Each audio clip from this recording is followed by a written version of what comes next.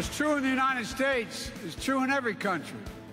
Trickle-down economics does not work. We do need to continue with investment, and that will take a bit of time. It'll take more time. Innovation solves problems. We had a lot of problems through the coronavirus. Innovation solves problems.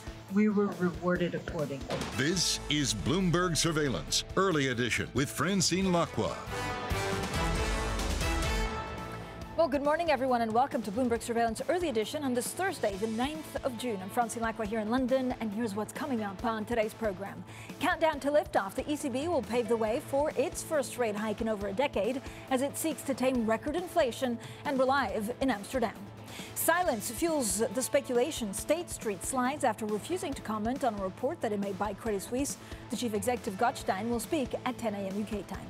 Plus, stay tuned for this hour. We'll be joined by Nanette Heschler-Freiderb and Frédéric Ducrozet to talk ECB. Plus, the former UK Chancellor, Philip Hammond, and Tate & Lyle's chief executive, Nick Hampton, will all discuss British politics and inflation. If you have any questions for any of our guests, write into IB Plus TV Go. Now, first thing is first, to always check on the markets. And actually, we're seeing a little bit of anxiousness out there when it comes to markets. I think we have a cross-board asset check. But first, let's start with some of the maps. The FTSE, the CAC 40, the FTSE MIB over in Italy, and the DAX down between 0.6 and 0.8%. Of course, the pressure is still markets trying to figure out monetary policy normalization, what that means for inflation, therefore what it means for risky assets. And then the other thing we're looking out for is, of course, China. We did have some encouraging data to say that exports are rising as they get out of lockdown, but then certain parts of certain cities will also be closed on Saturday for testing, and so a little bit of a wait-and-see situation over in China.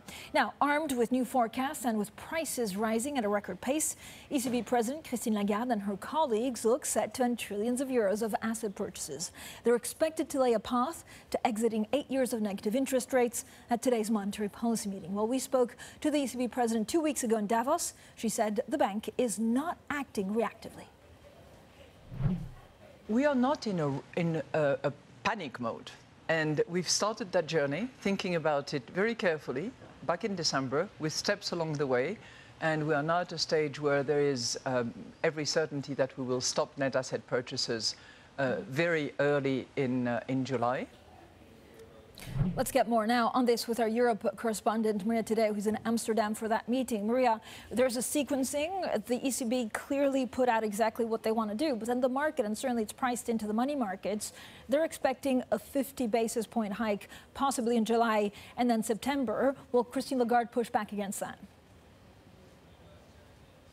Yes, she did. And Francine, I remember that interview, of course, that you did in Davos, that big exclusive in which she told you repeatedly, we're not in a panic mode, we're not behind the curve, and she really defended the actions of the ECB. But if you look at the market, and a number of calls now increasing, I should say, a number of calls from a number of major banks now do say that the European Central Bank does look behind the curve and is going to have to be more aggressive in July. So to me, the focus today, knowing, of course, that she will finally make it official, asset purchases will come to an end in the next few weeks. And of course, that now opens the way for the first rate hike. The debate is she going to stick with that 25% basis points narrative? We have a hold on this, or actually now hint at a more hawkish stance from the European Central Bank. Of course, very much tied to this, Francine, is the language around the fragmentation and potentially the spillover from this normalization. The more you rate or increase rates, you could see that volatility feed into the bond market. We've been seeing it lately with BTPs. Is she going to give a clear signal now that the European Central Bank is ready to provide some buffer to that for that central bank and potentially tailor policy for 19 different economies? So I think a lot of this will depend on the language around the rate path that we go from here. Is it more hawkish or not? And then two, the fragmentation that really is a buzzword in markets today. Yeah, and that, of course, is something that she'll have to navigate during the press conference, Maria. Yeah, and you know, Francine, it's always difficult, and we always say this. I get the impression we always focus more on the press conference than, in fact, the statement itself. But the language today will be key, whether she can match the expectations of the market, whether she can be in tune with what's already priced in, but also give clear signals on those two very important topics. Are we heading for 25, now maybe open to 50, but also two, what happens if we start seeing persistent jitters in the bond market, particularly, of course, in the periphery? Maria, thanks so much. Our Europe correspondent, Maria Tadeo, there in Amsterdam, where the ECB meeting is today. Now let's bring in Nanette Hechler-Feiderb, Chief Investment Officer, International Wealth Management and Global Head of Economic Research at Credit Suisse. Nanette, thank you for joining us. So much is being priced in on what the ECB can do in terms of aggressiveness. Do you think the hawks have taken hold at the Governing Council? Well, it's a close call. Our base case is that the ECB is going to stick to those 25 basis points paths that they have laid out. But today we are going to very carefully look at the verbal guidance, in particular whether they're going to drop their sentence that interest rate hikes will be gradual. So that will be a cue for us onto what to expect for July. We will also pay a lot of attention to the long-term inflation expectations. If they are around 2.3 to 2.4% as opposed to closer to 2%, then this is a hawkish cue as well. And as you also pointed out, the fragmentation tool and more on that may be actually also an indication that they're preparing to front load some of those future interest rate hikes into July. So today, very important to look at the verbal guidance. So, and the verbal guidance, I think, is probably what, makes a lot of institutional investors, a lot of governments in Europe very nervous about what you could say on fragmentation. If we don't have some kind of support for your periphery bond yields, what does it mean for markets? For sure, when to expect a faster interest rate hike path, then also this is likely to feed into credit spreads. And so markets are going to react to that, whether there is a mitigation tool that is going to be implemented in order to contain some of those spillovers into the credit market. Yeah, and Nanette, I mean, really, for me, the chart of the day, and then I'll ask you about treasuries at 3%, is really the spread between Italy and Spain and what, of course, that means going forward. Where do you find value? Where do you find bargains in Europe right now? I mean, beyond Europe, I have to say just simply the higher yield environment that we are seeing in global bonds now across the board, starting in the US with, back to 3% in 10-year nominals. For government bonds, but also in Europe now, much faster increase in bond yields. All of that is giving us actually, just a better even base to look at many segments of fixed income. So I have to say, have been of the view that in emerging market, hard currency bonds, if you're asking me concretely, where do I see opportunities that are arising thanks to benchmark yields that are higher? It is in these areas. There we already see some very attractive yields in our view, but also I think there is now the case to be more neutral rather than underweight in government bonds as well, just simply because of the higher yield level that we are seeing. Nanette, I mean, there has been a pretty dramatic shift in markets overall as how they're pricing risk around the world. Do you think worldwide there still needs to be more correction to price in possible recessions, to price in this, possible stagflation environment for longer? Really, I mean, the way I've been thinking about markets is in a sequence of things. The market so far has really repriced interest rate levels, and especially what equities have done. And those equities that are particularly sensitive to interest rates, in my view, has been really reconfirming that interpretation of what has happened on the market. The next phase is going to be on how the market is anticipating now the effects of tighter monetary conditions, higher interest rates on the economy. The UK, whether it's in the housing market, whether it's on private consumption, whether it's altogether on GDP expectations, a very good example in case. And that's going to be the second phase that markets will be looking at. So cyclical sectors will probably have to be reassessed against the expectation that economies are going to get cooled over time. It brings us back to watching quality earnings, to watching companies that have good pricing power, to watching where there is value also in the valuations. At the moment, we think, for example, there is a very good case to be made for China equities. But over time, there will be other opportunities arising. Nanette, what are you expecting actually Treasury yields to do? And again, I guess has the fallout of Treasury yields at 3% and above been already hitting the markets? Oh, I think those yields in 10-year U.S. Treasuries are probably going to continue rising a little bit, but at a much slower pace and really not in the same magnitude as before. So just concretely over the next 12 months, I could see very well the 3.4, 3.5% type of level there for 10-year nominal U.S. Treasury yields. But what it tells you already is that at those higher levels where we are now and with much slower further increases, just total returns on U.S. Treasuries are going not to look as bad anymore as a few months ago. So I do expect that a number of investors are going to see this push above the 3% level that we are starting now as also a possibility to rebalance their allocations a little bit, a bit more in favor of fixed income as before. Nanette, thank you so much. As always, Nanette Hechler-Feider, the Chief Investment Officer, International Wealth Management and Global Head of Economic Research at Credit Suisse, joining us this morning. Now, coming up on the program, we'll continue the conversation on the ECB with Frédéric Ducrozet. He's Head of Macroeconomic Research at Pictet Wealth Management. And then a little bit later on, we'll also be joined by the former UK Chancellor, Philip Hammond, to discuss the UK economy and what next for a divided Conservative Party. This is Bloomberg.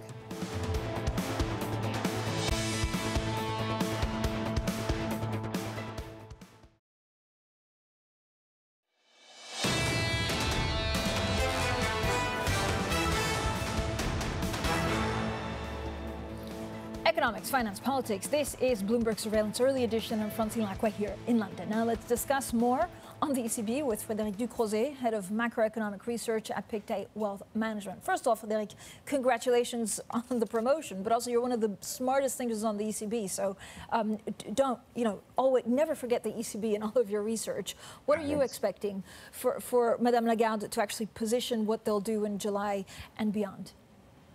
Yeah, it's all about guidance today. It's been 8 years since essentially the start of QE, when Mario Draghi in Amsterdam 8 years ago announced and paved the way for QE. And now we're here back in Amsterdam with the Governing Council announcing the end of net asset purchases. So that's a given. What we will be all watching in the statement and during the press conference is the verbal guidance for the pace of policy normalization. The thing, I think the difficulty today in terms of communication for Christine Lagarde is that just a few weeks ago, on the 23rd of May, she did lay out the path for normalization with a rather gradual pace of 25 basis point hikes. So we all appreciate the case now for a faster pace of normalization, including 50 basis point hikes. It's difficult for her to completely switch from this gradualism to something much more aggressive. That's, I think, the most difficult challenge today. So, Frédéric, how do you think she'll actually position that? And what are you expecting of the ECB? Because, I guess things could then turn if we're looking at peak inflation now. I don't think they will pre-commit to the exact size of timing and pace of hikes as of today. I think the statement will be open to potentially a faster pace of normalization should they see a further deterioration in the inflation outlook. The staff projection will be very important. I think it will be the first time ever that the ECB staff will project long-term inflation above 2%. That in itself is obviously a strong case for, a swift exit, at least from negative rates. And then again, we have a couple of data that will be very important before the next meeting on the 21st of July, which is the next HICP print, inflation and core inflation in particular. If we see a further increase, I think this will potentially tip the balance, and inflation expectations. And the survey of professional forecasters from the ECB in particular, that may also be potentially the ultimate piece of evidence that the ECB will seek to collect before they make a decision. But in my view, it's a very close call. I would say that on the margins, a 50 basis point hike is more likely for September than in July. Let's not forget that July is also a bit tough in terms of liquidity conditions for BTP spreads in particular. Frédéric, I have to say, the history of Amsterdam and ECB with that 2014 speech of Mario Draghi talking about contingencies is not lost on anyone. Will Madame Lagarde think of that and find and forge her way forward? As she said during your interview in Davos, actually, the ECB has been preparing for that, moving from gradualism, flexibility to something also slightly different, which is optionality. Optionality, and she could argue this today, means both ways, looking at risk in either directions, including in terms of hawkish surprises that we've had for several months now. And there is, again, I think, a fundamental case for the ECB to move faster in the first step.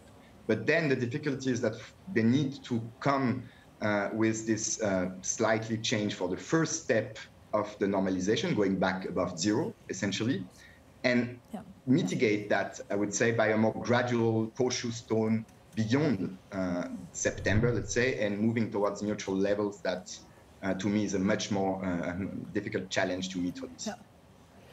Frédéric, do you think the ECB should come out with some kind of anti-fragmentation tool today? And is the time, is sooner the better, or can they wait a couple of weeks and months? I think they will wait, really. I wouldn't hold my breath, and I don't think they will get much details about that. The first line of defense is the PEPP reinvestment. We know already, actually, it's not news from this week's story that reinvestment can be brought forward in time, that can be spread across regions. They can use that as a first tool. But when you look at BTP spreads, they're back below 200 basis points. They have, more importantly, in my view, moved in sync with euro area IG credit spread. So it means that Italy is still perceived by investors as interest rate risk. Everything has been repriced higher, but not an idiosyncratic credit risk, which is a big difference for the ECB. And I think both the hawks and the doves will be willing to wait, and constructive ambiguity will prevail for now. Apart from anti-fragmentation, is there anything else that the ECB can do in place to keep those bonds under control? I know it's something no one talks about, but there are still TLTROs. There are still liquidity operation. And when you look, the ECB will stop buying bonds in net terms at least. Next year, in the coming years, we have a big question mark in terms of fiscal policy, fiscal rules. Who else can meet this demand for sovereign bonds? Well, the private sector, banks in particular, and liquidity tools have been part of this toolkit from the ECB. We're not talking about this at the moment, but if and when banks start to repay those TLTROs, this will, I think, add to the risk also in terms of demand, lower demand in that case, for sovereign bonds. And that could be also part of the solution. But overall, again, I think they will wait for spreads to move meaningfully higher and wider before they make any decision. Frédéric, thank you so much. Smart conversations and, of course, research notes. As always, Frédéric Ducrozet, their head of macroeconomic research at Pictet Wealth Management. Now, coming up, who is behind Elon Musk's Twitter offer? Up next, a secretive $5 billion fund that is pledging the third largest amount to Musk's bid. That's coming up next, and this is Bloomberg.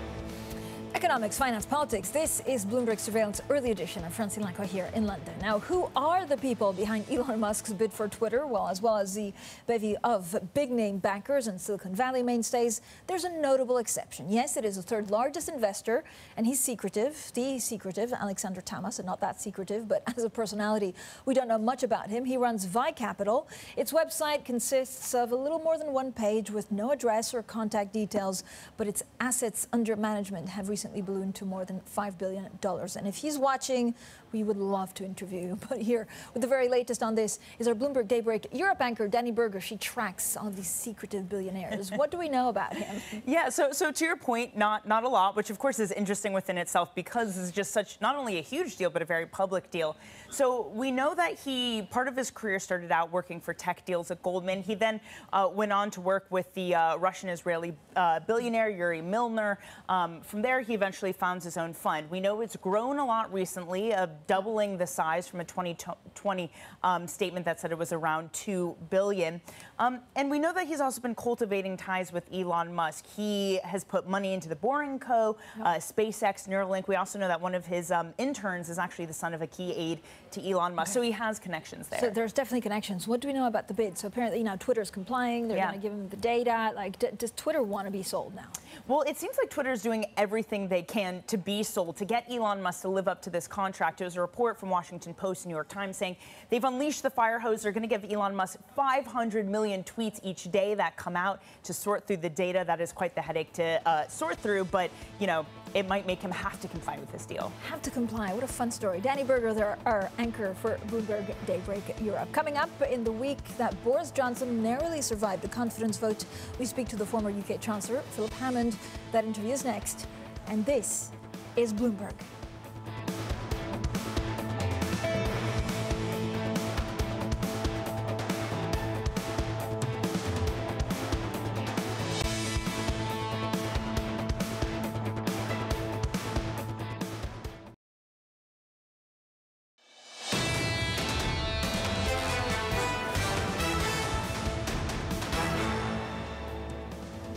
Countdown to liftoff, where the ECB will pave the way today for its first rate hike in over a decade as it seeks to tame record inflation. We're live in Amsterdam.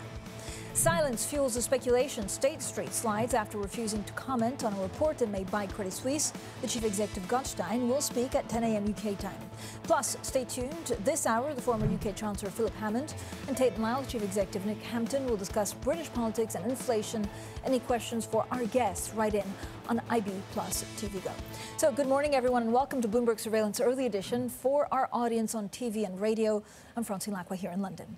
Now, Boris Johnson will promise to reform the UK housing market today as he attempts to heal his fractured Conservative Party in his first big policy speech since narrowly winning a vote on his leadership. Well, we're delighted now to be joined by Philip Hammond, Lord Hammond, former UK Chancellor of the Exchequer. What a week to speak to you, Lord Hammond. I mean, I feel like everything's happened all at once. Can Boris Johnson survive this for the next year? Will he still be Prime Minister in 2023? Well, I can't say whether he'll be Prime Minister going into 2023, but I don't think that he will lead the party into the next general election. I think a rebellion on this scale is very difficult to survive, and I think he'll find that his authority in the party ebbs away over the next few months. Does he realize, and will it change the policies that he'll put in place? I don't know whether he realises, but I know that Boris Johnson's instinct now will be to reach for popular policies, do the populist thing, and try to offer people what in the short term they think they want. Unfortunately, we're at a point in our economic cycle where what we need is a dose of realism. We have some challenges in this country to face. The sooner we get to grips with them and face them honestly and openly, the quicker we'll get out of them and the better chance we've got of resuming a strong growth path and rebuilding living standards. So 40% of his own MPs in the Conservative Party voted against him. Why are they against him? I mean, this is not necessarily about Partygate. No, I think it's deeper than that. I think it's, to be honest, my colleagues are very focused once you get to the tipping point in a parliament, the second half of a parliament heading towards the next general election, very focused on the question of whether we can win the next election, whether they can hold on to their seats and their jobs. And I think the verdict is that Boris Johnson is no longer, on balance, a vote winner for the Conservative Party. He's potentially a vote loser. And I think the message is seeping through that the party needs to change direction, and for anybody taking over the leadership of the party to be able to rebuild trust with the British people is going to take some time. It's no good doing this 6-9 months before a general election. It's going to have to be done sooner rather than later. Why do they think he's a vote loser? The evidence around them, the polling evidence, and we'll see, evidence in by-elections over the coming weeks. Do you think he should resign? Well, it's a bit academic, really. That isn't in the nature of prime ministers, and I'm not at all surprised that the prime minister's position is that he's won the vote, and even if he'd won it by a single vote, he will soldier on. That was also Theresa May's position after she won a confidence vote in 2018, but the writing was on the wall from that point onwards. Authority just quietly drains away. It doesn't happen overnight. It's a cumulative effect, and I think we'll see a drip feed of, unfortunately, bad news around the UK economy over the coming months that is going to make it much, much more difficult for the Prime Minister. But can you draw real parallels between Theresa May and what's happening to Boris Johnson? Or because the personalities are so widely different, Boris Johnson will also deal with it differently? He will deal with it differently, but I think the other big difference is that, of course, Theresa May had no overall majority in Parliament and was therefore immediately vulnerable to defeats in Parliament. Boris is much less vulnerable to defeats in Parliament because of the size of the Conservative majority, although clearly if even a half of the people who voted against him on Monday were to vote against the Tory whip in the Commons, the government would be badly defeated. But that's probably not the way it's going to happen. I think this is probably going to be about a slow attrition of authority over the course of the summer and into the autumn. So, Lord Hammond, talk to me a little bit about how it works in your Conservative Party. Are there, behind-the-scenes conversations now about who could replace him? Are they coalescing behind a candidate, or is it still all out in the open? Well, I don't think they are coalescing behind a candidate, and that, of course, is part of the problem for the rebels and part of the good fortune of the Prime Minister, that there is not an obvious successor. Wind the clock back 6 months, and Rishi Sunak looked like the obvious inheritor, building a very strong position, but he has been damaged by the, perhaps unfairly, but he has nonetheless been damaged by the issues around his wife's tax status. And I think just by, at a time of cost of living crisis, people being reminded that he comes from a very different set of circumstances from most of them. So I think, most of my former colleagues in Parliament do not regard Rishi Sunak as being the likely front runner in an early competition. If it goes long, he may have a chance to rebuild his position.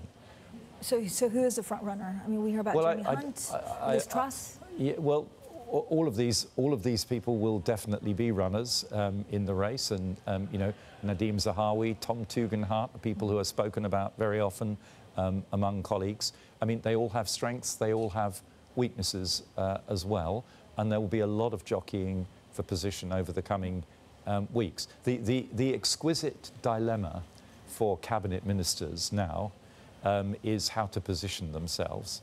Nobody who's in the cabinet wants to immediately put themselves offside with the Prime Minister, but every single one of them, however strongly they're professing their undying loyalty, is privately thinking about when is the moment to make their move, to distance themselves from the Prime Minister if he's ultimately going down, and positioning themselves either to be a runner or at least to have a role in the cabinet of a future leader. But this is extremely difficult because, as opposed to your boss, Theresa May, it seems like Boris Johnson will not tolerate any dissent. So that is another big difference. Theresa's response to the vote of confidence was to try and build a broader coalition, to try and reach out to people within the party who she thought were at least amenable to reason and to try to be conciliatory.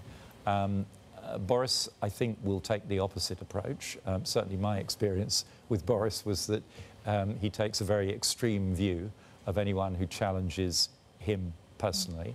And if he can find out who the 148 are, I'm certain that their prospects will be very limited over the remaining period of his tenure in office. How many of the 148 you think also voted against him because of what's happening in tax and the fact that, I was told in a private conversation by a big, large party donor that this is not a Conservative government just because of the tax increases? So there is definitely a mood among a lot of traditional Conservatives that this is the government's policies are not truly conservative policies, that it's far more interventionist, far more big government than they would like to see, far higher taxing government than they would like to see. But of course, what the Prime Minister is trying to do is manage the coalition that he built in 2019, which was never going to be a sustainable coalition. On the one hand, traditional Conservatives who want to see smaller government, lower taxes. On the other hand, the new Tories, if you like, in the red wall seats, who've been promised lots of spending on infrastructure and levelling up, who've implicitly been promised higher wages for themselves. They want to see a bigger, more activist government spending more money and taxing more, so long as it's taxing somebody else more. Of course, nobody's in favour of more tax if it falls on themselves.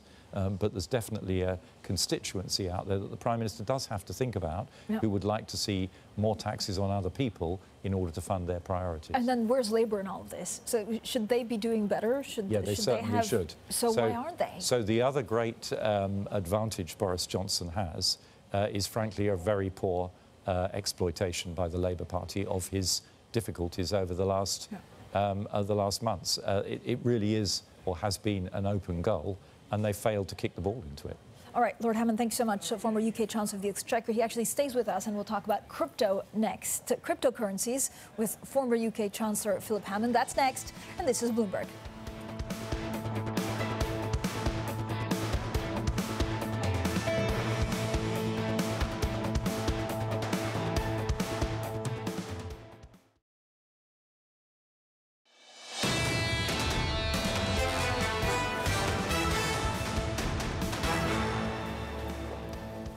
Economics, finance, politics. This is Bloomberg Surveillance Early Edition. I'm Francine Lacqua here in London. Now let's get straight to your Bloomberg Business Flash. Here's Leanne Gerrans. Hi, Leanne. Hi, Francine. European gas prices have gained this morning after a fire broke out at a Texas export terminal. The incident threatens to leave gas supplies stranded in the domestic American market despite strong overseas demand.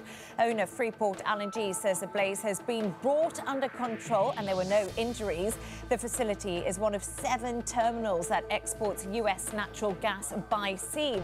Apple is to handle its own lending for a new buy now, pay later offering. A wholly owned subsidiary will oversee credit checks and make decisions on loans for the servers, which is called Apple Pay Later. The move sidestep partners and the tech giant pushes deeper into financial services.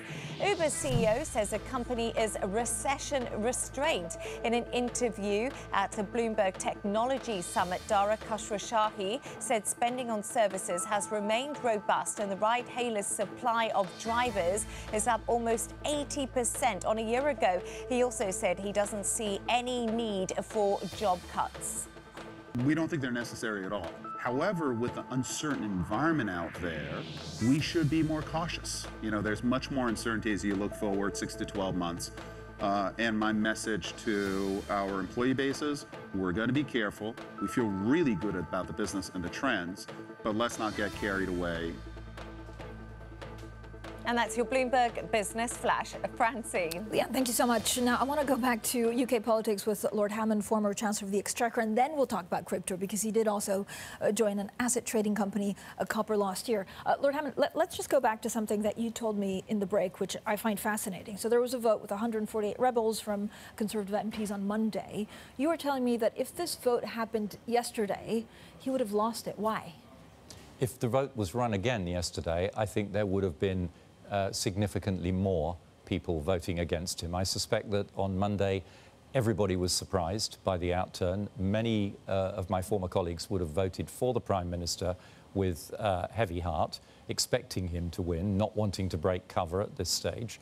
Knowing what they now know, that there are 148 rebels solidly against him, I think if the vote were rerun, there would be certainly more than 148, possibly as many as 180 that would vote against him. I mean, is it possible for him to even survive the summer, given what you think? Well, I think it's going to be very difficult. As I've said, it's pernicious. Authority drains away once you get into this kind of position. I also want to talk about cryptocurrencies because, of course, you joined the London-based digital asset trading company Copper last year, and you basically say that the UK has fallen behind other European hubs or in the European Union in setting clear regulation on the burgeoning crypto industry. So you want, Lord Hammond, the UK to become a global leader in digital asset technology. First of all, are we confusing stable coins, Bitcoin, and some digital assets that could be useful? Like what's good and what's not? So, first of all, Copper, the company that I'm involved with, is only involved in institutional trading. It doesn't deal with retail customers at all. And I'm agnostic on coins and the trading of coins. What interests me is building the underlying infrastructure, the distributed ledger technology-enabled infrastructure that will power the financial services of the future. Now, at the moment, that infrastructure is being used to trade digital assets because they're the only products capable of being traded. But we're moving very rapidly towards an era when traditional financial assets will be tokenized and will be traded over the same platforms. And the jurisdiction which has built that infrastructure most effectively will have a massive first mover advantage. And that's not the UK. I want that to be London. But is it already too late? Well, I don't think it's too late, but we're really up against it. Look, I wasn't, as you know, a great fan of leaving the European Union, but we made that decision. We've left the European Union. And the big challenge for the UK, one of the big challenges for the UK now, is how we maintain our role, our dominance in financial services in the post-Brexit world, where we will not have, as of right, access to European Union markets. And one of the obvious ways to do that is to do what we've done in the past, is to embrace new technology quickly and effectively, use the agility of our regulators as an unfair advantage, if you like, and be a first mover. And we have not done that with crypto, and it's a great disappointment to me. So why? Do you think because they're scared to regulate it, because they don't have the right staff to regulate it, because it's still quite complicated and open? So it is complex. I think there are two big reasons. One is that in the public's mind, the whole debate around crypto is mixed up with perceptions about the use of crypto assets in money laundering and organised crime and so on, and the underlying value of building this digital infrastructure has not really been conveyed. And secondly, I think the regulators have been under incredible pressure. I mean, the UK regulators have had to deal with the consequences of Brexit, the temporary permissions regimes, inward and outward, that they've been managing. They've had an enormous amount to do over the last couple of years, and I think they've struggled, frankly, to recruit and retain the right people and to provide the bandwidth to address the digital opportunity. Philip Hammond, as always, thank you so much for joining us. He's, of course, Lord Hammond, the former UK Chancellor of the Exchequer, joining us this morning, and you can hear more from Philip on crypto in the next episode of Bloomberg's In the City podcast. Actually, this week's podcast is really quite cool. It's on food in London, and the next week will be on crypto. Now, coming up, a sweet beat for Tate & Lyle. See what we've done there. Its full-year net income comes in better than estimates. We'll dive into the results with the company's Chief Executive Officer, Nick Hampton. That's coming up next, and this is Bloomberg.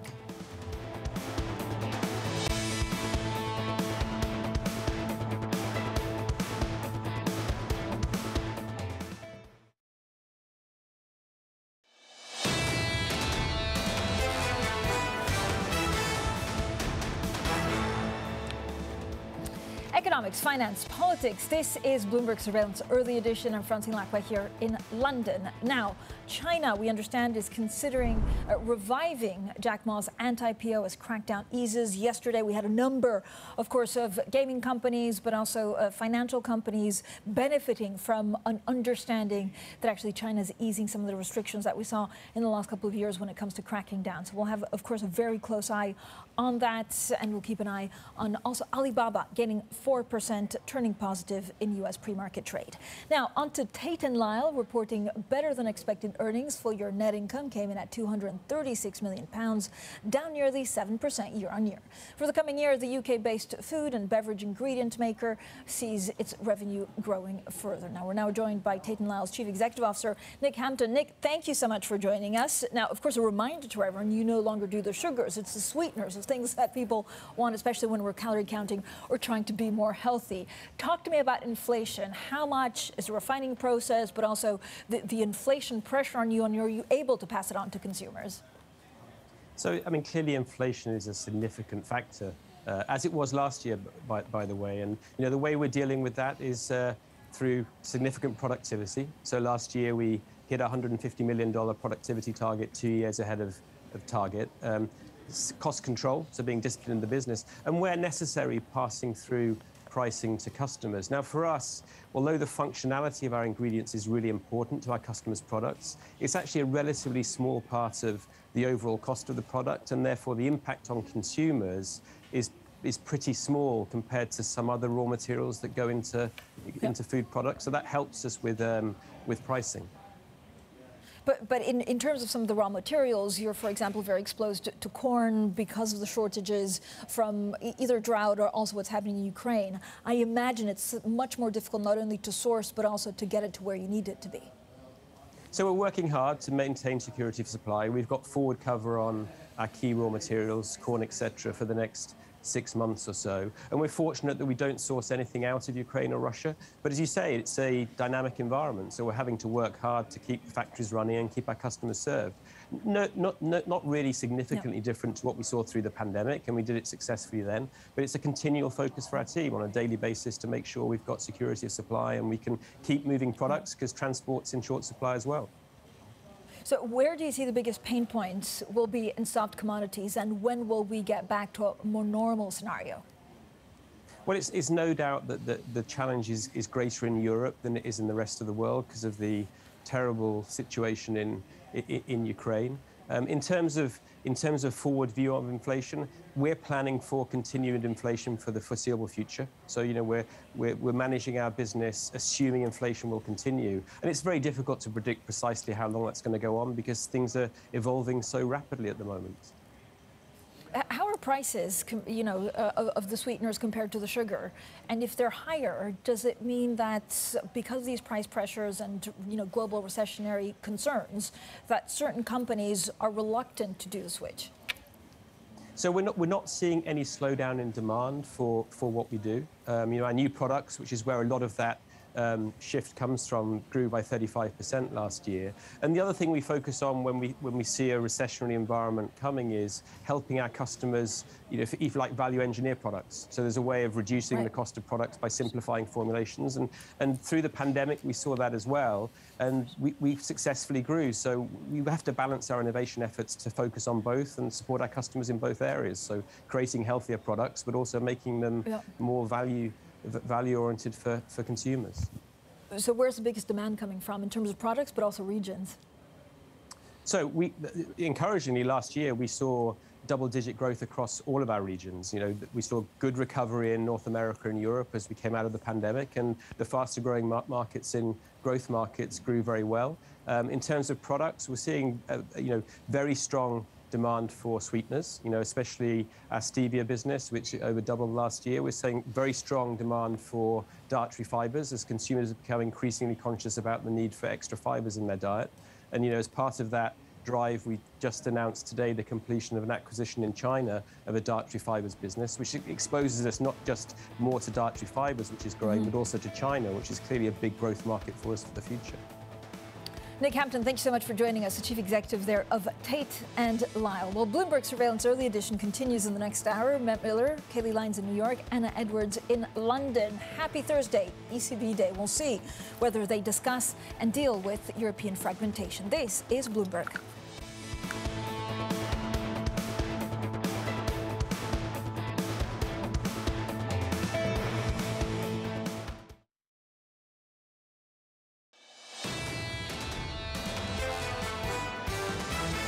Settled into a little bit of fatigue. This market has obviously pose some unique challenges. There is more and more evidence building that maybe we are starting to see peak inflation. The global economy is paying a very hefty price for the war that Russia is leading into Ukraine. It's time to sit and watch and wait.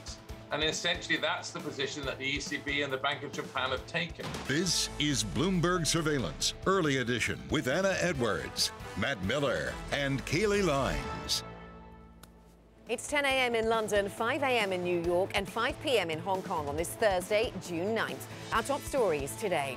The ECB's set to pave the way for its first interest rate hike in more than a decade. It's expected to announce an imminent end to large-scale asset purchases later today. President Biden calls inflation the bane of the U.S. ARK investment chief Cathie Wood, though, says the huge inventories held by American companies suggest that inflation will die down.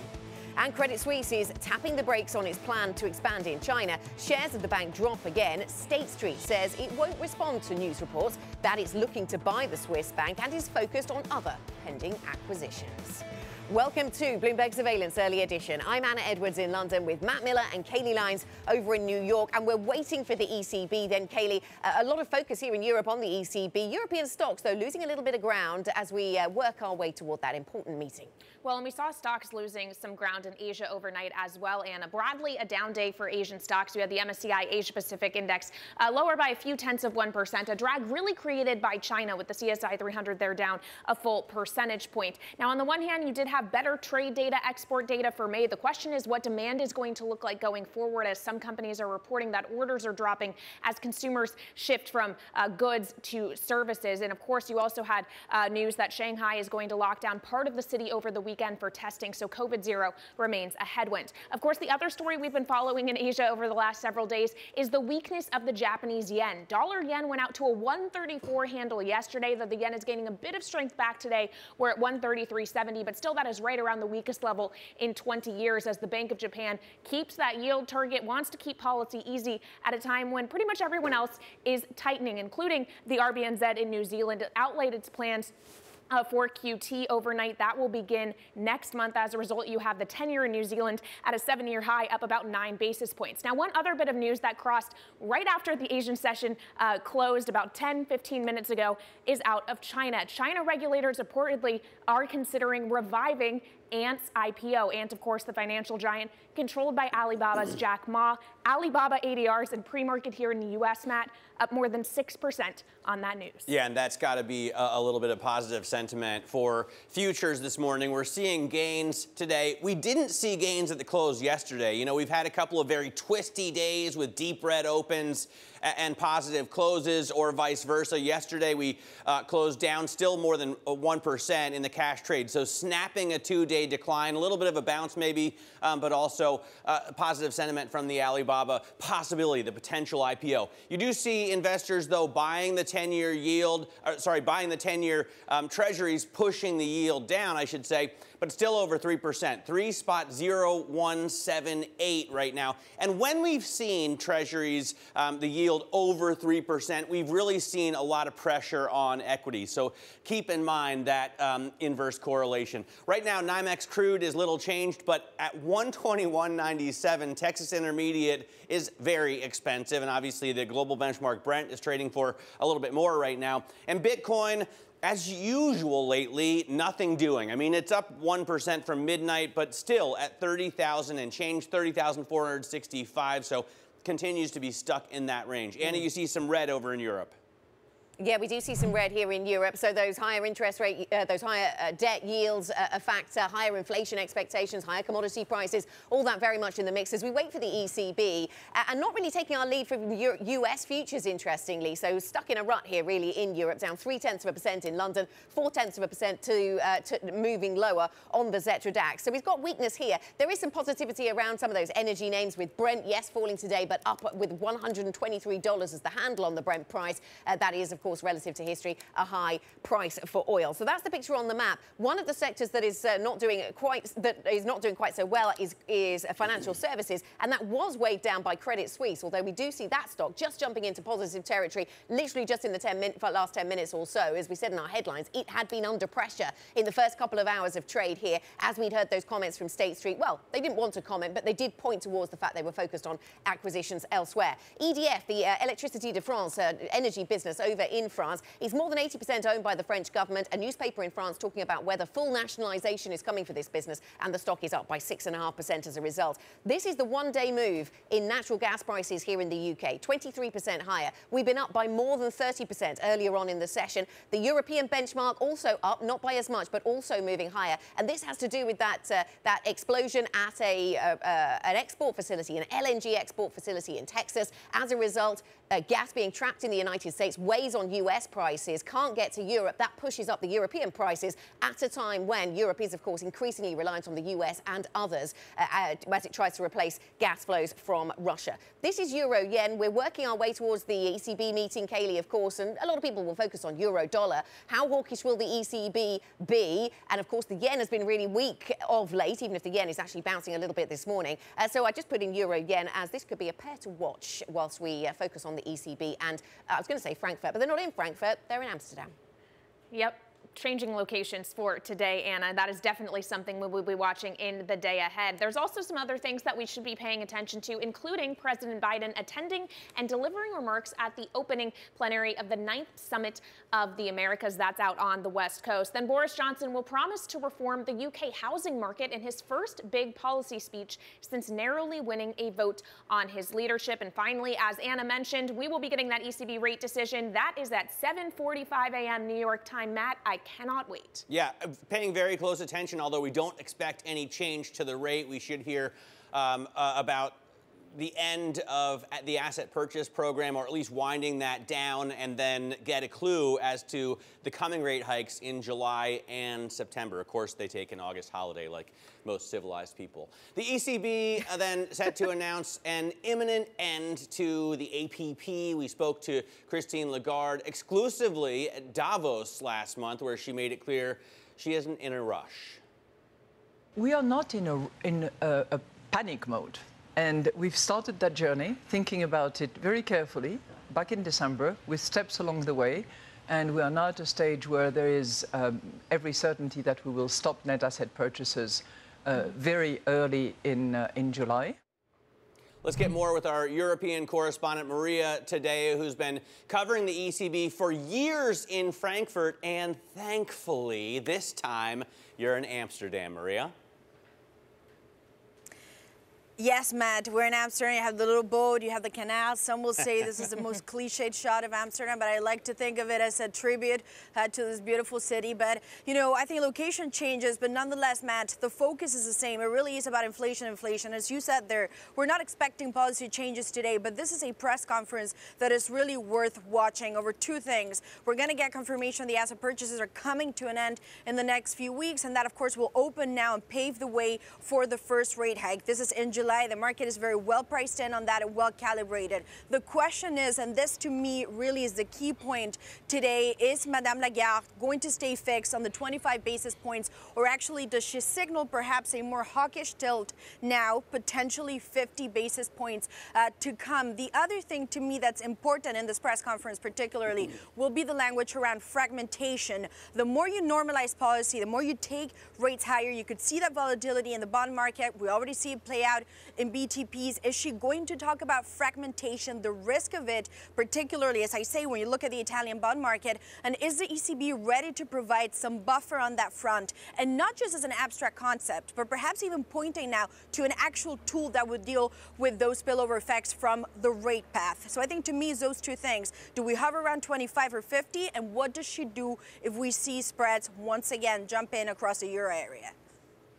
Maria Tadeo in Amsterdam. Dankjewel. Thank you very much for reporting on the road with the ECB. Now, investor Kathy Wood says the massive inventories now held by US companies suggest that inflation will die down in the US. She spoke exclusively to Bloomberg's Ed Ludlow at the UP Summit.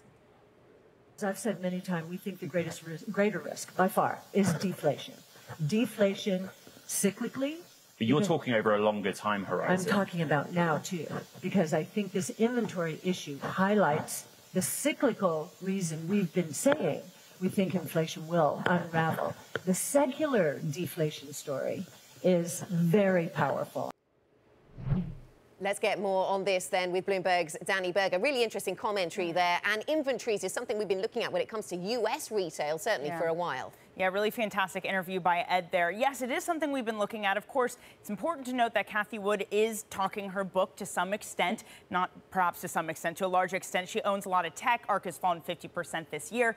If we went away from inflation, didn't have these rate hikes or even cuts down the road, that would certainly help her portfolio. But Anna, you're right. This issue of a retailer inventory glut is something that a lot of people have been concerned about. Markets have been concerned about. When we've heard from Walmart, Target, all the likes talking about this huge buildup of inventory, it's really been enough to spark markets moving lower. Now, BI estimates show that the amount of inventories as a proportion of sales is the highest since data going back to 2007 because these retailers, due to COVID issues, supply chain issues, and demand, put a lot of inventory in their warehouses. So the concern is, if it's building up now, does that mean you have a consumer who's spending less because inflation is biting? Of course, the other possibility is that we're just spending on services. We're not spending on goods as much even anymore. That's why tomorrow's figure of CPI, seeing the breakdown of goods and services and whether services has stayed elevated, is going to be really important, Kailey.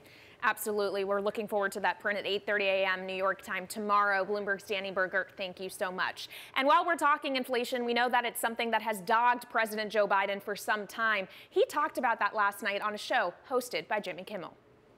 Look, inflation is the bane of our existence. Inflation is mostly in food and in gasoline at the pump. Jack Fitzpatrick, Bloomberg government reporter, joins us now from D.C. The bane of our existence, Jack, pretty strong language, and yet that probably is true for the president and the Democratic Party as we draw closer to the midterms. Yeah, beyond the economic effects, it's clearly a political bane of the president's existence, and he's made it clear that he understands the amount of blowback coming his way and has talked quite a bit about the limits of his own powers to address inflation in the immediate term. You've heard him talk a lot more about reducing the deficit from the recent highs. I thought it was pretty newsworthy that he specifically said trying to lower prescription drug costs is one thing they can do. That's not an immediate panacea, but that is part of the sort of remnants of the Build Back Better so-called legislative package that may still be alive. Something along the lines of prescription drug costs, changing the tax code, and maybe an environmental and energy portion is what they're still talking about now and then. So that if it's a possibility that the inflation political pressure on the president moves things forward on those issues. Again, that's not an immediate fix to inflation, but it would be quite significant if there's a lot of pressure to take some sort of action to do something on prescription drugs. Inflation, you know, Reagan said inflation is as violent as a mugger, as frightening as an armed robber, and as deadly as a hitman. But guns are the #1 killer of children in this country these days. President Biden also spoke about gun control on Kimmel. Where do we stand on the negotiations in Congress? Yeah, you know, it was interesting that Jimmy Kimmel, of all people, a late-night talk show host, did seem pretty determined to press the president and ask some tough questions, and pressed him on why he can't do more through executive orders. Biden pushed back a bit on that and said that his legal abilities are limited, but there are still talks going on in the Senate in particular that look somewhat promising but very limited. They're talking about things like red flag laws, shoring up background checks, especially for people under 21, younger people who may have some things in their background that were expunged. The House actually voted on a more ambitious bill just yesterday and passed it almost exactly along party lines, very little crossover. That got into raising the age on some purchase of most semi-automatic weapons to 21. But again, there were only 5 Republicans who crossed over in the House. It's not the kind of thing that would have a great time in the Senate. So we're still looking to the Senate in the behind-the-scenes talks they're having on something slimmed down, and they are still hopeful that they can come to some very modest proposal that could get 60 votes in the Senate. All right, Jack, thanks very much. Bloomberg's Jack Fitzpatrick there reporting on the White House facing inflation and gun violence. Now, Credit Suisse is tapping the brakes on its China expansion and postponing its biggest mainland project there. Bloomberg's learned the Swiss lender has delayed the launch of its locally incorporated bank by a year to 2024.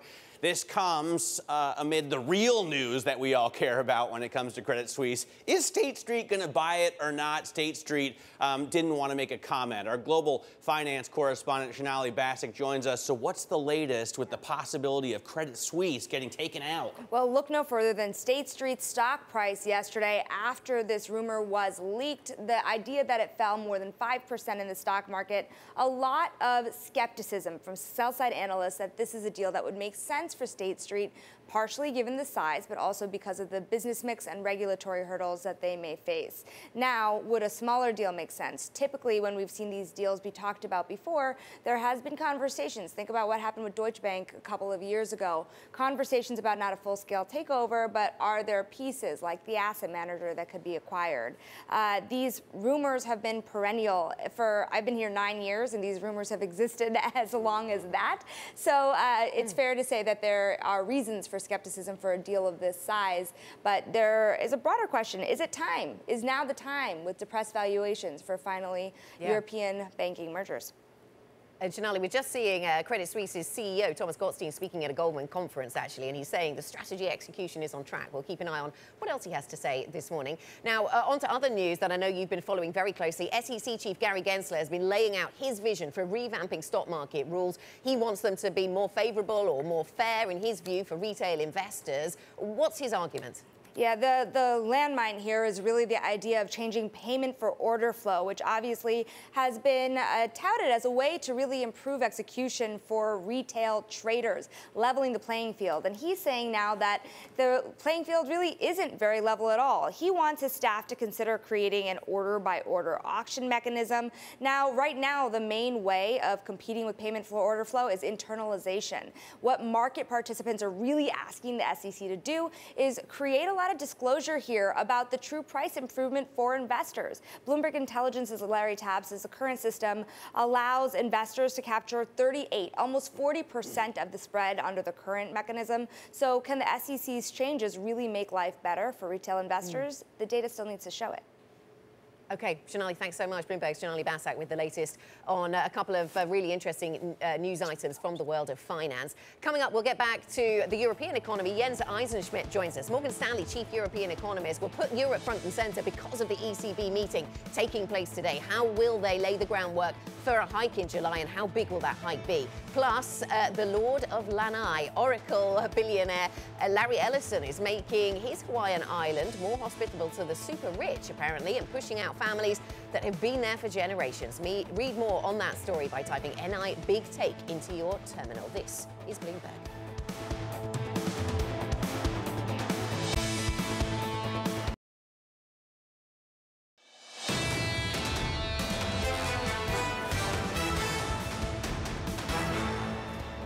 This is Bloomberg Surveillance Early Edition. Here's what you need to know. The ECB is set to pave the way for its first interest rate hike in more than a decade. It's expected to announce an imminent end to large-scale asset purchases later today. Officials are trying to tame record inflation while averting further damage to an economy bruised by the war in Ukraine. President Biden calls inflation the bane of the U.S. ARK investment chief Cathie Wood says the huge inventories held by American companies suggest that inflation will die down. And Credit Suisse is tapping the brakes on its plan to expand in China. Shares of the Swiss bank drop again. State Street says it won't respond to news reports that it's looking at buying Credit Suisse and is focused on other pending acquisitions. I'm Anna Edwards in London with Matt Miller and Kailey Leinz in New York. Matt, we've got European equity markets looking a little vulnerable this morning as we wait for the ECB. Yeah, and U.S. equity indexes finished the day lower yesterday, so maybe what we're seeing today is a little bit of a bounce, although Kailey brought us the good news, potential good news on Alibaba. When Chinese tech stocks get a little bit of a lift, that makes U.S. futures investors a little bit more optimistic. So maybe that's part of the 0.3% gain that we're seeing here. Not a huge thing, but still green on the screen. Investors are also buying bonds, though, pushing the yield lower right now. It's still over 3%, 3.0197% on the 10-year, and not really a lot of move in the yield, but the level, I think, is notable. The level on crude kind of takes your breath away, right? Texas Intermediate trading for 122.02. Feels like 2008 again. We're actually down right now to that level, so it's pretty amazing, and that has its consequences. That's part of the bane of the U.S. that President Biden was talking about. Bitcoin right now, it's up 1.33%, but still holding at 30,582. At some point, I'm just going to take this off the board because, Kailey, it doesn't really change. It's been stuck around that level for weeks now, Matt, so it hasn't been all too exciting. Now, as you mentioned, I am following a couple pieces of news out of China that are reflected in the pre-market action in the U.S. this morning. One is actually related to Tesla's factory in China, in Shanghai. It saw production triple in May, producing more than 33,000 cars. So that really shows how production roared back after it struggled with those COVID-related lockdowns. That is lifting Tesla shares in early hours by about 3 percentage points. Now, the other piece of news, and Matt, you hinted at this, relates to China's maybe easing regulatory crackdown. The news that came out earlier, about an hour ago or so, was that China regulators are now reconsidering Ant Group's IPO. Ant, of course, the financial company controlled by Jack Ma of Alibaba. You are seeing that reflected in Alibaba ADRs before the bell. They're up about 3.5%. And in other Chinese technology stocks, U.S. listings as well. Didi is up a little more than 6%, and Baidu getting a little bit of a lift, up about 1.4% before the bell, Anna. Kailey, European equity markets then on the back foot this morning, a little bit weaker, down by 0.5%, not really being lifted in terms of sentiment by what we're seeing in US futures this morning. Part of that is weakness in financial services, and Credit Suisse is down again, down 2%. Yesterday, we were talking at this time of day about a weaker share price for Credit Suisse after they produced a profit warning. Then later in the day, of course, there was that speculation in one particular website that was talking about whether we might see a bid coming through from State Street. They didn't want to comment, but pointed to other M&A that they're doing, and so the Credit Suisse share price falls as a result. What is not falling is natural gas prices here in Europe. This is the UK benchmark, up by 22% this morning. It's been up more than 30% earlier on. We saw that fire in the refinery, in the in the export terminal for LNG that Kailey was referencing earlier on in the program, and that, of course, keeps LNG in the United States, stops it getting to Europe, and pushes up prices here in Europe. And I put in euro-yen, Matt, because I know we're going to talk about the ECB next, and some who are watching the FX markets as we work our way towards the ECB's meeting tell me that this could be interesting. There's been a lot of focus on how hawkish, of course, will the ECB be, and also a lot of focus on just how weak the yen has been of late, even if it's actually bouncing a little against the dollar and the euro today. That used to be Tom Keene's favorite currency pair. I think now it may be Aussie Let's dollar. hope it still is. I think it might be Aussie dollar yen or CAD yen. Maybe. In any case, very interesting to watch, and it'll be interesting to hear what Christine Lagarde has to say in the meeting today if they don't do anything with rates. They're not expected to. But the debate right now is, do they go 25 or 50? The hawks seem to be gaining a little bit of momentum, and if you look at the charts, the ECB is just almost staggeringly behind what you see at the BOE and the ECB. So very interesting meeting today. Jens Eisenschmidt, Morgan Stanley Chief European Economist, joins us now. Jens, what do you expect from Christine Lagarde and co., and why aren't they in more of a rush to try and slow the highest inflation ever recorded in the European Union? Hello, thank you. First of all, thank you for having me here. And indeed, just to sort of highlight, this will be a very important meeting for the ECB. It is the meeting in which they are set to announce the end of their asset purchases. We expect this end to be, in fact, a little bit anticipated to the end of June. So basically, they will be, according to our expectations, saying they will end asset purchases in Q2. And then we expect, as probably many do, and as also the president herself has lined out in a blog post just 2 weeks ago, 25 basis points in July and 25 basis points in September. And here, I think the idea is really to leave behind two of the extraordinary policy measures that are meant for a time or were designed in a time in which inflation was undershooting consistently their target, to leave them behind. And then I think we are talking about a different setup once we have left these behind. Okay, so they're wanting to move on and get us to a new phase then, I suppose, Jens. Your focus is on the European economy, and so I wonder, with that in mind, how long is there for hiking for the ECB? Because if they're late to it versus other central banks globally, how long will they have to hike? Because there are a lot of people thinking about when we might see recession in the Eurozone. Right. No, I think this is a fair question, and I don't think, I mean, we expect no recession at this stage. So our baseline expectation is for 2.6%, which is pretty much what everybody else is expecting, a little bit below maybe. Certainly below what we think the ECB will be today, saying that growth will come in for 22, but that's a very weak growth profile. That's a growth profile that's actually below potential, and in some sense it's adding to slack. So from that front, at least, we don't see additional inflation coming. Now, there are downside risks to that profile. Significant ones, like, you know, the downside risks are well known. This is Ukraine, this is COVID in China, or COVID policies in China, so supply chain issues, plus maybe a less than softish landing in the US for external demand. Okay, and so we see inflation an issue. Clearly, they want to tackle that, but growth also on their minds. Where does that leave the ECB then in terms of the communication it wants to get across today? Do you think they want to be hawkish, to be seen to be hawkish? Or are they happy with where the market is priced at this point? So my sense is, and that I think sense has crystallized following the communication out of the April meeting, which I think in spirit was a different one, and then in the 2-3 weeks after the April meeting, we have seen lots of comments from governing council member. We have seen lots of interventions also out of the executive board, all agreeing that actually the time has now come to leave these two super loose policy tools behind in a view or with a view to say we have reached our aim, namely stabilizing inflation more or less at 2%. Maybe they will today say a little bit above 2% over the medium term, which is an important thing. And then a different discussion is what to do afterwards. So I think everybody is happy, that would be my sense, that they are able to exit this super accommodative monetary policy.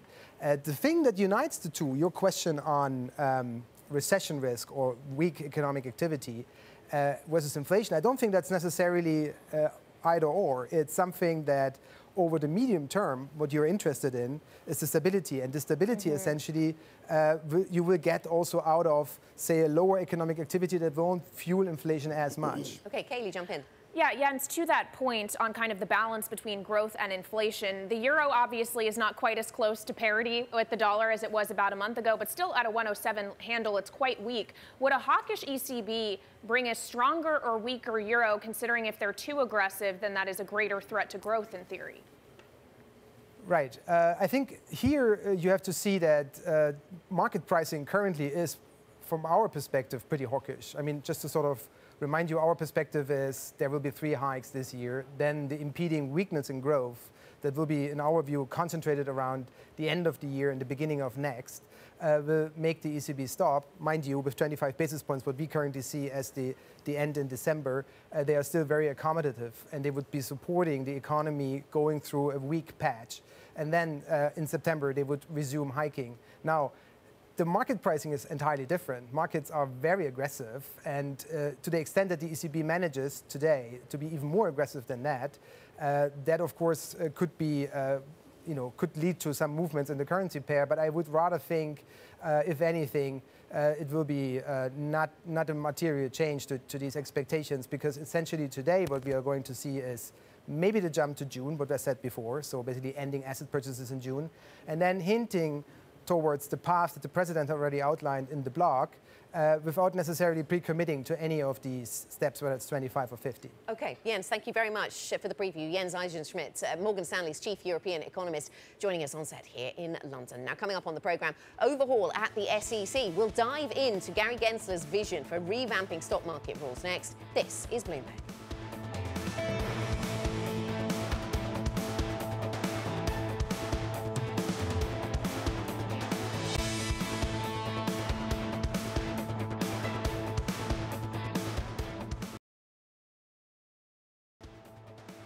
This is Bloomberg Surveillance Early Edition. You're looking live at the Principal Room. Coming up later today, Nobel laureate and former World Bank chief economist Paul Romer. That's at 12 p.m. in New York, 5 p.m. in London. This is Bloomberg.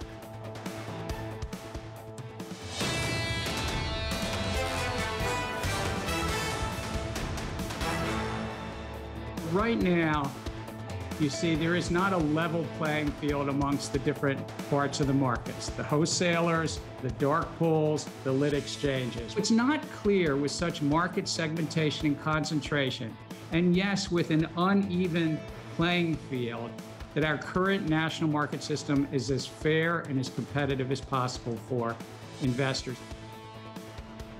SEC Chairman Gary Gensler speaking yesterday. The SEC, of course, has previewed sweeping changes to rules underpinning the U.S. stock market, including payment for order flow. Gensler says retail investors deserve a better deal, and it appears to be the agency's most direct response yet to last year's wild trading in so-called meme stocks. Bloomberg opinion columnist Marcus Ashworth joins us now to discuss. So Marcus, he calls it a better deal. If they end up having to actually pay fees for trades rather than getting them for free, potentially with worse execution, how is that a better deal? Well, I think no one knows what the right answer here. And what Gensler's doing here, which I applaud actually, it's a real sort of tough love, is sort yourselves out. Here's what I'm going to do if you don't get your acts together and come up with something better, which works for everyone. Because it's more about suspicion. No one can really put a finger on whether payment for order flow is bad, illegal, unfair. There's a huge suspicion around it that it might be, and in certain circumstances almost certainly is. And it's just, the whole system isn't doing itself any favors, and it needs to clean its act up. But it's sort of, if you want to self-regulate in effect, then come up with much better regulations that suit you and doesn't evidently put the risk of retail trades at some form of unfair advantage. Because it's so obvious, putting it through market makers rather than direct on the exchanges, that there is a lack of visibility what's going on. And I think that's what Gensler wants. More visibility and hopefully not worse costs or indeed execution. But the key is no one really knows. I mean, if you read Matt Levine's columns, which I think we all really enjoy, it seems like payment for order flow could give retail investors a better deal, but it's not popular, as we saw during the hearings when Ken Griffith and Robin Hood were all sort of taken to task, especially by Democrats. Are we seeing a populist move by the head of the SEC? Is that what this is? Well, I think it is both that and also sort of the right thing to do. Unless the market makers and the big firms, Virtue, Citadel, et cetera, as you listed, they can't prove that they're not doing something which isn't disadvantaging, then they can't, they can't really have a leg to stand on here. So they have to up their game and perhaps show some visibility, which they clearly don't want to, but that doesn't mean they oughtn't to. And I think that's what Gensler's job is he's got a big stick here with a small carrot, and he's trying to help people to take the carrot and help themselves. I applaud it. Look, as long as he doesn't get it wrong. Yeah. Really interesting. Well, we'll see what the industry comes up with then, if that's what's playing out here then, Marcus. On another story that I know you've been focused on very closely, Credit Suisse, and of course, will there or won't there be an offer for them? State Street, there was a report yesterday that State Street might be interested. The Credit Suisse CEO declining to comment on State Street rumours, as you might expect. What was your take? I just think, how can I say this is complete rubbish without ruling out the possibility I might be wrong? I cannot see why on earth State Street would want to buy Credit Suisse. I can see absolutely why Credit Suisse wouldn't want to be bought out by State Street or indeed the Swiss government allow it. But, they're not two completely different types of organizations. There's no real compatibility. Now, it's possible that elements of Credit Suisse, some of the American operations, asset management possibly, might fit in nicely to an overall State Street, which is a huge organization. But I just can't see it happening. I just don't think cross-border bank mergers in Europe, including Switzerland in Europe here, ever really work. And I can't see why this one makes any commercial sense for either side. That's interesting. And taking the sector as a whole, a number of guests saying to me that perhaps some of the Basel changes we've seen recently might make them more likely, but we'll bear your thoughts in mind. Marcus, thank you so much for joining us. Bloomberg Opinions, Marcus Ashworth with us to talk about a couple of themes in finance. Coming up on this programme, could deflation be the greater risk? That's the warning from ARK Investment Management CEO Cathie Wood, part of our exclusive interview next. This is Bloomberg.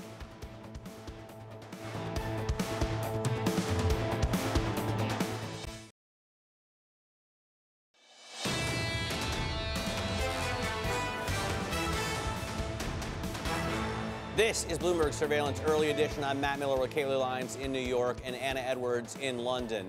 Now, ARK Investment Management CEO Cathie Wood says that massive inventories now held by U.S. retailers suggest that inflation will die down. In fact, she warned against deflation in an exclusive interview with Bloomberg's Ed Ludlow at the UP Summit in Bentonville, Arkansas. If you look at our performance, our flagship's performance, from the low in COVID to the peak in February of 21, that was 360% increase. Innovation solves problems. We had a lot of problems through the coronavirus. Innovation solves problems. We were rewarded accordingly. Since then, peak to trough, when we hit our trough, thank goodness we're past it, down 75%. Why? Inflation and interest rates. So there is this, and it's really interesting to be here, Walmart territory, because I think we're learning a lot from the retailers now. And we're talking about what we learned about inventories. Inventories, right. Yes. The fear of rising interest rates and inflation out of control has gripped the market. And of course, and that's the equity market. If you look at the fixed income market, it does not agree with this. Yeah. The 10-year Treasury bond yield is 3%. That instrument should be one of the most responsive to inflation fears, right? So 3%, which suggests GDP growth 3 to 4% during the next 10 years. So it's not being corroborated by the fixed income markets. And I don't think that we are in a period where we can't extricate ourselves from this. In fact, the inventory stories are a very good example of why inflation has become a problem. You know, the scrambling to bring more and more inventory to satisfy demand, stay-at-home demand, went into overdrive, and I believe the narrative in the last year, inflation, gave purchasing managers this idea that, okay, what's the worst that could happen if I build inventories? The worst that could happen is that I'm able to deliver inventory profits, sell at a higher price. Well, that's not going to happen. That's not going to happen. When we see, I've never seen inventory surges like this in my career, and I've been around for a long time. So 33% at Walmart, 42% at Target, 50% at Kohl's. So very broad-based. And so I think we're going to see a lot of discounting. And what's beginning to happen now, just at the margin, and we're seeing it because our strategy is now starting to outperform the rest of the market. I've never been in a market where the market has gone to new highs and we are hitting lows. I've never been in a market. So there's been, and it hasn't been supported by the fixed income market. So we'll see what happens. Cathie Wood there speaking exclusively with Bloomberg's Ed Ludlow, talking about inventory buildups at retailers, but not in the businesses that she owns, right? Certainly not at Tesla. There's no inventory at car makers. But I guess that wouldn't fit the narrative. Joining us now is Tom Keene, co-anchor of Bloomberg Surveillance. And typically you bring a chart of the day, Tom. I know you in the past have really cared about euro-yen. We're expecting to see or hear something interesting from the ECB today. What are you focused on? Well, we're going to focus on the ECB. We're going to see the announcement at 7:45 Wall Street time and then on to the press conference. And I must say, this is a different ECB meeting. Am I going to be hanging on every word? No. But there will be times here where Christine Lagarde can really message the compromise she has to strike across a fractured Europe. It's just going to be fascinating to see all in all. All right, Tom, really looking forward to your breakdown of the decision and the guests you speak with on surveillance later today. Tom Keene, co-anchor of Bloomberg Surveillance, thank you so much. Now, in addition to the ECB, what else are we paying attention to today? I will be watching Chinese ADRs because we got news about an hour ago that China regulators are considering potentially allowing the Ant Group IPO to revive. And this was something market watchers had really been focused on as a sign that the worst of the crackdown is over. Maybe a bottom is in Chinese technology stocks. You're definitely seeing those ADRs getting a lift in pre-market trading this morning, Matt. So definitely something to watch throughout the trading day. Yeah, I'll be watching banks. You know, we've been talking for years about the possibility of a big European bank M&A. We haven't seen any, but now we're looking at the possibility of State Street buying Credit Suisse. Neither of those banks would comment on the reports in the Swiss blog Parade Plots, but it'll be interesting to see if anything comes of it. Right now, Credit Suisse shares are trading under 7, and the offer was reportedly for 9. Anna? Yeah, we'll keep watching Credit Suisse then. We've seen that the CEO has been commenting just as we've been on air, hasn't he, around various things, but not commenting on the potential for any deal, of course, as we might expect. I'll watch the ECB then.